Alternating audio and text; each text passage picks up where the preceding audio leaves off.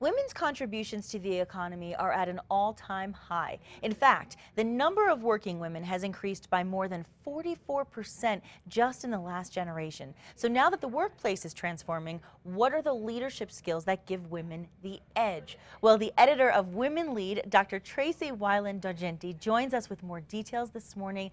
Thank you so much for being with us today. Thank you for having me. Well, I want to ask you this first, because it seems that women are key to the workplace, obviously. So what is fueling this transformation?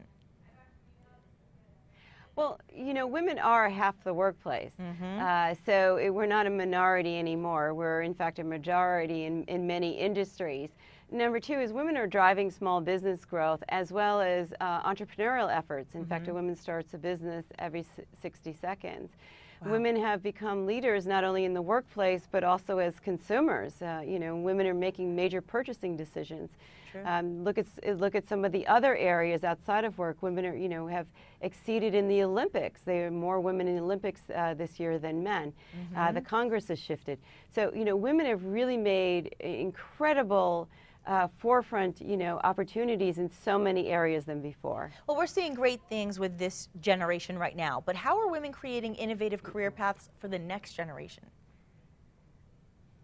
Well, that's a really good question. So, number one, you have to realize that the world is rapidly changing. So let me just frame it. Okay. You know, my generation was a classical world. The high school degree and the liberal arts degree was enough to get you most of the jobs that were pretty general. Now you're in a technology-based world. True. That's a very different world. Just think about it. Instagram, Twitter, and Facebook are only really on the map in the last 10 years. So the world has shifted quite a bit. In fact, 75% of the jobs by 2020 will have a technology component. Wow. So I think that, you know, the younger generation is going to have many more opportunities because there's many more jobs, but they're going to be different. And I think it's important that we guide them to understand that this is a technology world, and we may not understand it as well, but the opportunities have magnified. Absolutely, and there are so many opportunities, but I have to ask you this because we think a lot about the boundaries and the barriers. So where do we actually stand now with the glass ceiling? What can women actually do, you know, to equip themselves for breaking through the perceived or the actual barriers that still exist?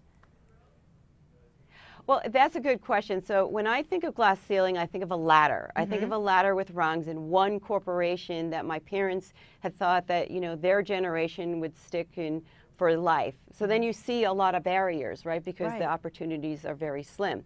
Today, women have pioneered really this labyrinth or lattice career approach.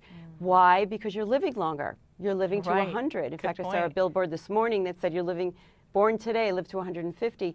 So now your career span is 50, 60, 70 years.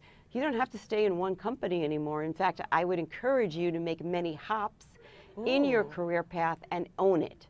Right, own it and create your opportunities rather than obstacles. Give yourself more diversity and more opportunity. And so with these young professionals now, you were talking about, you know, studying in college and all the opportunities. What advice would you give them if they're just getting started in the business world? What would you say to them so they can excel?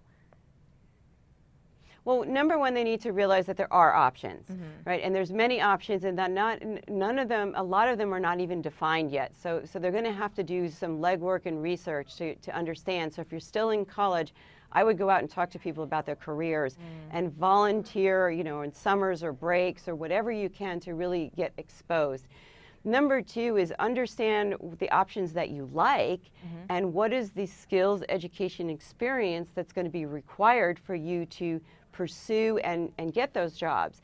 I have so many students say, I want to work for Facebook. But have they really understood that Facebook is a technology firm? That's right. And that the journalism degree may or may not work there unless they have a technology aspect to it.